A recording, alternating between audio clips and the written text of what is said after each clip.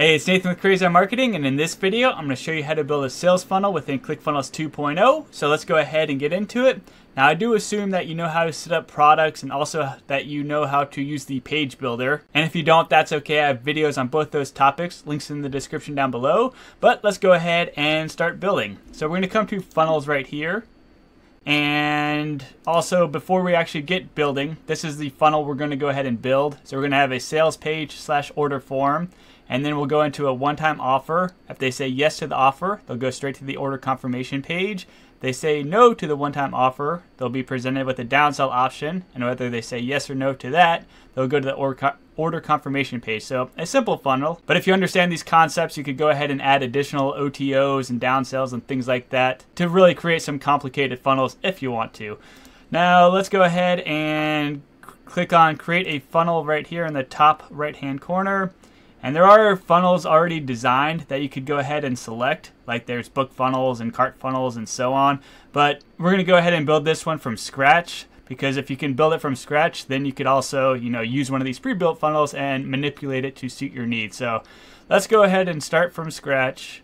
And we can go ahead and name our funnel. And so I'll just call it demo funnel. We could also change the funnel path URL, so you can change it to whatever suits your needs. I'm going to go ahead and create the funnel. And then we get into the funnel workflow builder. So the first thing we need to go ahead and do is add a page. So we'll click on the plus button right here. And we're going to go ahead and add a page. And there's a bunch of different templates you can go ahead and choose from. And you can see that we're right now on the opt-in, but we might want to go to like the sales page, or maybe an order form page in order to select the type of page that we want for a particular funnel. Now, you can also create one from scratch, which is what we're going to do in this video. But I just wanted to show you that there are a bunch of pre-built pages as well. So if you want to save time or use one that you've already built, you could go ahead and select it from here. Like you could come to My Funnel pages, and you could go ahead and use one of the pages that you already created for another funnel that you may have. And that way you're not starting from scratch. But we're going to go ahead and create a new page. And then we're going to go ahead and name it. I'm just going to call this main product. And we can add a description for our page. And this description is just for us to keep our pages straight. So main product sales page. And then we could go ahead and change the URL for this particular product. I'm just going to go ahead and call it main. We can select our style guide, and I have another video on the style guide if you're unfamiliar. Go ahead and check out that video. But for my case, I want to use the default style since I want it to match my other page styles and keep everything consistent. Index and search engines, I'm going to go ahead and turn this on. So that way we might get a little free SEO traffic to our sales funnel page. And then I'm going to go ahead and click on create page. And I'm going to go ahead and edit this page right now. So I'll click on edit. And I'm going to create just a very basic page, because again, I have videos on the page builder and on different elements and stuff like that. So I'm not going to cover that in great detail in this video. We're just going to get a functional funnel so you can see how the funnels can be built and how your customers would flow through a funnel. So we're going to say buy the main product below. And then I'm going to go ahead and add in a checkout element right here. So there's our checkout element. I'm going to go ahead and click the gear icon. I need to go ahead and select what product I'm selling on this order form or this checkout element. So I'll go ahead and select my main product right here. And then I also want to add an order bump to this order form. So I'm going to go ahead and add another product. And I'm going to add my bump product here. Then I want to click on this gear icon and tick this box to make sure that it is an order bump. And then I'll go ahead and update included product right there. And I cover all this in detail in my checkout element video. So I know I'm moving really fast right here, but I have another video that goes into great detail on all the stuff that I'm doing right this second. And I'm going to go ahead and back out of here. And I'm going to go ahead and click on shipping options. I'm going to turn that off because my products are digital and don't require any shipping. And that should work for this particular page. So I'm going to go ahead and click on save. And then I'm going to back out of here. And the next page we want to go ahead and build is an OTO page. So I'm going to go ahead and construct that real quick. We'll go ahead and click on the plus button again. We'll create a new page. I'm going to use the template that I just created for my main product. So I'm going to go ahead and choose that. And this one will be the OTO product. And of course I can write my description. I can go ahead and change my URL path. So I'm going to just call this OTO. And then I could change my style guide and also choose to index it in search engines. In this case, since it's an OTO page, I don't want it included in a search engine search. So I'm going to leave it turned off. and we'll go ahead and create a page. And then we're going to go ahead and edit this page. So I'll click to edit it. And I'm going to go ahead and update the headline. So by the OTO below. And then we'll go ahead and update this order form here. And I want to go to my product select and edit my product and add a product. And this time I'm going to be adding my OTO product. So I'll go ahead and select product here. And that is good right there. Now, since this is an OTO page, the checkout element will automatically know that it's an OTO page. And so it's going to adjust how it looks and acts. So that way it performs the functions of an OTO page. And so to see what it's going to show, I can come to this checkout preview right here. And we can look at one-time offer. So by selecting that, I can see what my page and order form will look like. And that way I can tell if I need to change anything on this particular page. So I actually do. I'm going to go ahead and click on back here and come down to buttons right here because I need an option for people to say, no, I don't want to collect this or buy this one-time offer. So right here we see this downsell link text. I can go ahead and flip that on. And you can see it says, no, I don't want this. And I can see that it's linking over to the next funnel step. And so that's just something to keep in the back of my head where these buttons and everything are going to be linking to. But at this point in time, I don't need to do anything or change anything. I just wanted to make sure that I was including a option to not accept the one-time offer. And by doing it on the form, that is one good way to do it. Additionally, if I really wanted to, I could go ahead and add an element. And I could add a button, for example, and I could say something like decline special offer. And then on click, I would want to go ahead and redirect to next step or possibly go to another URL. So I would want to go to my downsell URL and I could go ahead and then also remove this link then as well. So come back to buttons here. And then I could just go ahead and turn that off. So they have rush my order or decline special offer. And this would go to my downsell page. So a couple different options on how you could give the person an opportunity to say, no, I don't want your one-time offer.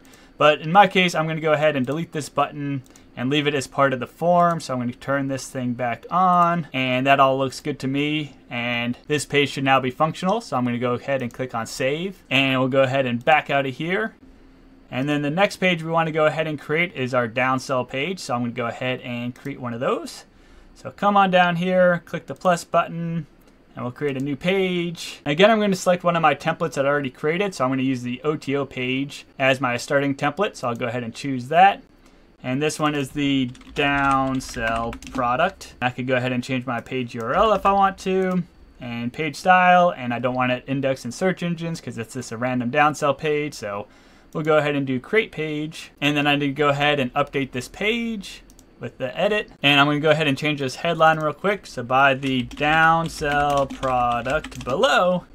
And then we'll go ahead and click on our form and settings. We're going to change the checkout preview to the one-time offer because this is technically a one-time offer page. I know that there's upgrade and downgrade pages right here, but this is for memberships and not for OTO or downsell pages. So even though this is a downsell page, it's still considered a one-time offer. So we'll select that view, and I need to go ahead and select my product as well. So product select, edit products, add a product, and we're going to go ahead and select our downsell product here. And so that's good like that. I can see that it already included my no link right here. So if people say no, they'll be brought somewhere. So let's come back out here and look at the buttons real quick. So I have no, I don't want this, and I'll go to the next funnel step. And that seems to make sense for what I want to do because my next funnel step is the order confirmation page.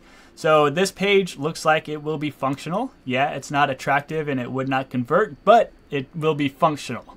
And that's what we're going for. So we'll back out of here. And the next page we need to go ahead and create then would be the order confirmation page. So we'll go ahead and click on the plus button here.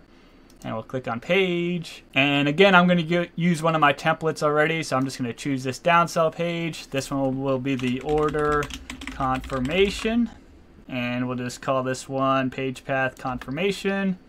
And then I don't want it in search engines. I'm going to use my default style. We'll go ahead and create the page. And we'll go ahead now and edit this page. And I want to go ahead and delete my checkout element because we're not actually buying anything here. So we'll delete that. And let's go ahead and change this to order confirmation. And let's add a different element. So add an element. And we'll search for confirmation. I'll put it in there like that. And then we can go ahead and click on settings real quick, and you can see that there's some settings we can go ahead and change, like your confirmation header or products and so on. So you could go ahead and customize it a little bit so it looks like how you want it to in order to match your website and all that type of stuff. But once everything's all set, we can click out of here, we'll click on save, and then we will go back to our funnel. Alright, so our funnel pages are all built. We have the main product, and it'll bring us to the OTO page. And then the OTO page will bring us to the downsell page, and then the downsell page will bring us to the order confirmation page.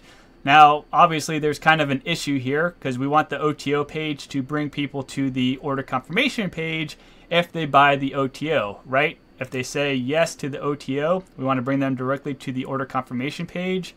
So we need to do a redirect override to where if they say yes on the OTO page, it'll automatically go to the order confirmation page. So to do that, we'll come down here and we're going to grab our order confirmation page link. So I'll copy it right there. And we'll come up to our OTO page and we'll edit it. And I'll go ahead and click on the checkout element settings and the buttons right here. And we see submit redirect override. I want to go ahead and turn that on. And on submit, I want to go to my order confirmation page. So I'll paste my order confirmation page right in there. And that should work. So I'll go ahead and click on save now. And then I'm going to go ahead and back out of here. So now if somebody buys our OTO, it should automatically send them to our order confirmation page. And now we can go ahead and actually test our funnel out. And as you can see with this message at the top, this funnel is in test mode. You can disable this from settings menu in the top right corner.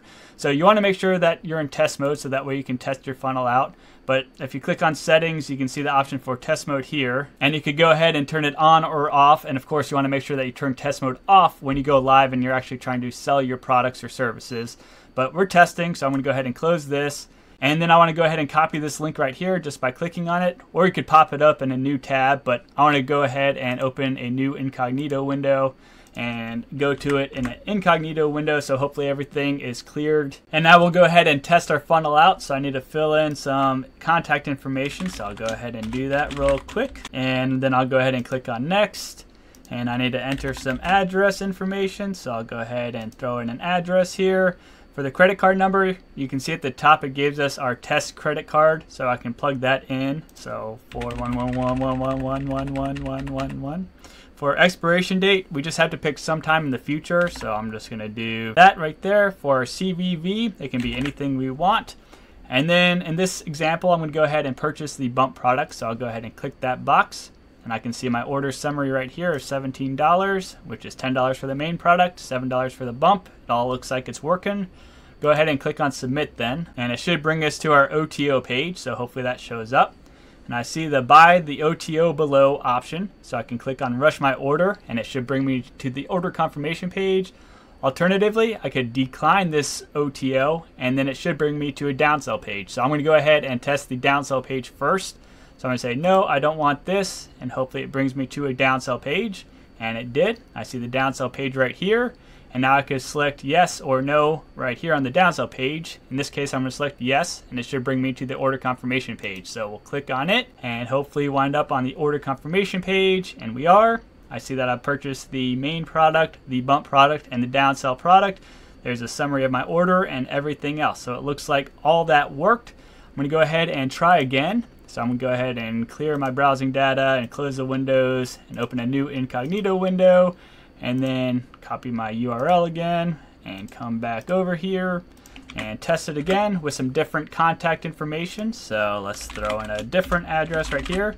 And if you didn't know, you can go ahead and use as many email addresses as you want. If you have Gmail as your backend, and other email service providers might do something similar, but you can put this plus and then whatever, and then it creates like a brand new email address, and it still winds up in your same inbox. So that lets you come up with an infinite number of email addresses for you to test this stuff out. And I'll click on next, and then I got to enter an address again. So I'll enter that address, and then same credit card test info. So plug that in real quick and put a date in the future. And whatever CVV, I'm not going to buy the bump product this time. We'll go ahead and click on submit, and we're back at our OTO page. So now I'm going to test this option out, that if I buy the OTO, it should bring me to my order confirmation page. So we'll click on that button and make sure that it works correctly. And there we go, direct to my order confirmation page. I can see that I bought the main product and the OTO product, and everything looks like it is working. So I could of course run through the funnel a couple other times in different ways to make sure it works, but I think that you get the idea. And there are a couple other settings that I want to quickly address. So if you hover over your page, you can see this lightning bolt right here, and this will allow you to assign a workflow to this particular page. And what a workflow is email marketing automation. So you could go ahead and use this funnel step to trigger an automation, and I have another video all about the workflows. So if you want to connect emails to your sales funnel, watch that video to learn more about it. Additionally, there's this menu right here, so you can click this button, and you could also do like a split test if you want to. So you could change like your headline or your bullets or something like that and see which one converts better. You could clone the page. You can manage your products from here. If you don't want to click into your page and edit your checkout element, you could just do it right here. You could also manage events, so this is like deadline funnels. And I have another video all about events, so if you want to connect like a deadline funnel or add a sense of urgency to your sales funnel, you may want to check out the events. You could attach a workflow, so this is the same thing as a lightning bolt option, so email marketing. You could also adjust your step settings, so click on that real quick and take a look. So this is the name of the step, and then you could also change the page path right there. So if you want to make any changes, you could quickly do it right there. Finally, there is the page settings option as well. And here you could go ahead and change the name and description. You could update your SEO data and also your page URL right here, and change the style if you want to. So just a couple more options that I wanted to point out. And finally, of course, you could go ahead and remove the page from your funnel if you want to do that. Now, once you're all happy and ready to go, come back up here to your settings, and then you could go ahead and turn off test mode. So test mode, no. And then you could go ahead and click on update funnel, and your funnel will be live, and you'll be able to accept credit card payments on your funnel and start making millions and millions of dollars. Anyway, that's it for this video. Hopefully you found it helpful. If you did, I appreciate any sorts of likes, comments, subscribes, and or head over to crazyoutmarketing.com, and I hope you have a great rest of the day.